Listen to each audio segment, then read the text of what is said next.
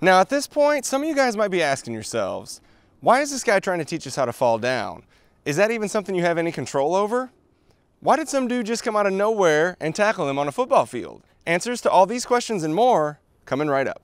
Now, first off, yes, falling down is absolutely something that you can do poorly if you don't have a lot of experience with it. And on the flip side, if you are able to get some practice in, there are a bunch of things that you can do in those split seconds while you're crashing down to the ground, even if it's happening in an unexpected way, that'll greatly reduce the amount of impact to your joints, your bones, and most importantly, to your head. Before we get into those techniques, one thing I have to say is that for a beginner, even more important than what you do while you're falling down is how you prepare for it beforehand.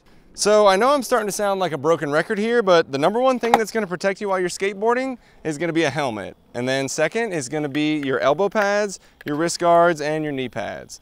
Now knee pads in particular are going to be even more useful whenever you're skating transition, but it's still a good idea to have them on for every type of skateboarding.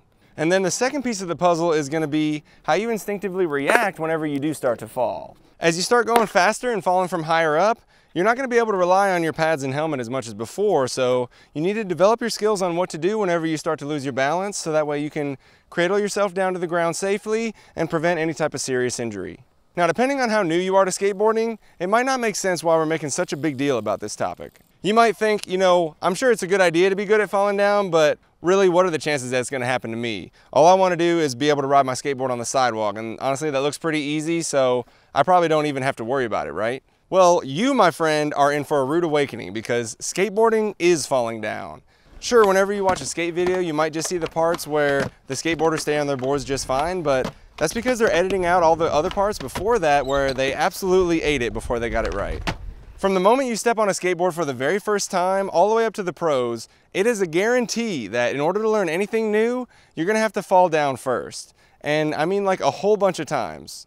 So rather than just crossing your fingers and hoping for the best, right from the start, falling down should be the first thing that you practice how to do, and then that way you'll be able to learn everything else after that because you'll be able to handle the hits as they come, pop right back up, and try it over again and again. All right, so the first thing I want to do is go over the basic technique for falling down to the ground, so that way whenever you're practicing on your own, you know what it is that you're going for. Okay, so no matter which way you're falling, whether it's forward, backwards, or to the side, there are a few things that you're going to want to try your best to do every time. So the ultimate goal that we're going to be working on here is going to be learning how to absorb impact and protect your head. So probably the worst thing you can do whenever you start to fall is if you were to just panic and just kind of freeze up like a deer in the headlights, and then you just fall to the ground without even trying to catch yourself on the way down. Rather than doing that, whenever you're in the middle of falling, if you still have your feet a little bit under you, what I want you to do is first use your legs to try to cradle your momentum down to the ground a little bit, and then also try to redirect as much of your downward momentum as possible to being sideways in whatever direction you can. You can look at it this way. If you're falling straight down, there's a limit to how far you can go before you come to an abrupt stop. But if you're going sideways instead, you can take as long as you want to stop because there's nothing in your way anymore. So the way we accomplish that is going to be by using a roll maneuver.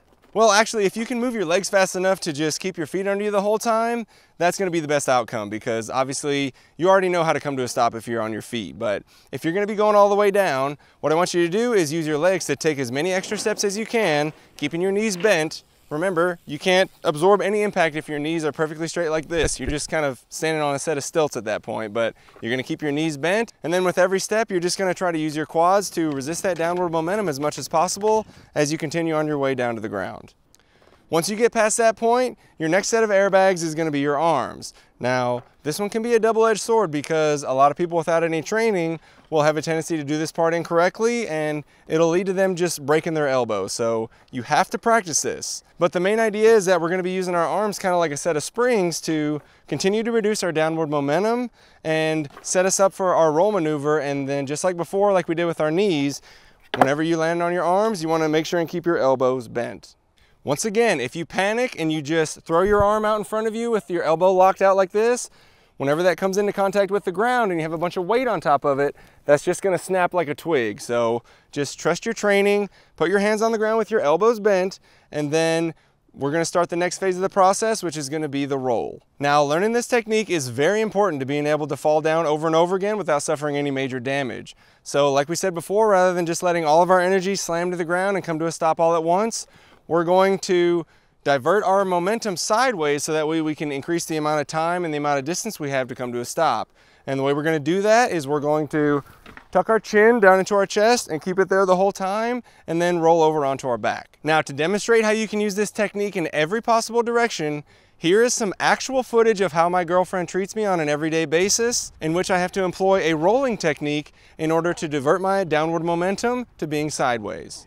When you want to practice falling down, I'd recommend doing something similar. Just make sure you find a soft surface first, that you have plenty of room, and that you start out very slowly and you gradually work your way up to full speed.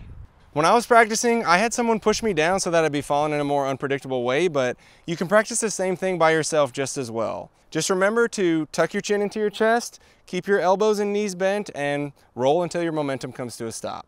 One last thing to keep in mind is that all these techniques are going to go completely out of the window if your board gets underneath you when you're falling. So whenever you come to the realization that you're about to fall, try your best to kick your board out from underneath you and get it away from you as far as possible, so that way you can fall in a predictable way like you've been practicing. The three things that are going to have the biggest impact on whether you're able to execute on all this properly are going to be whether or not you're warmed up, your own personal level of athleticism, and then how much practice you've put in. So before you get started skateboarding, make sure you're nice and warmed up, you've done some stretches and you're feeling good and loose.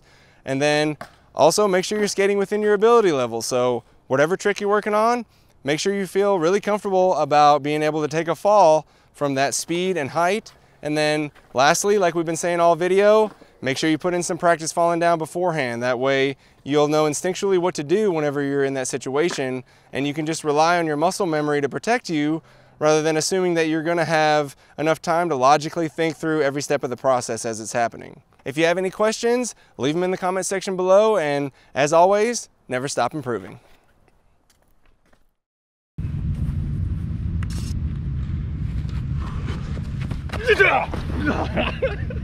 Nice shot, man. That was it for sure. Good hit. Oh yeah, that one hurt.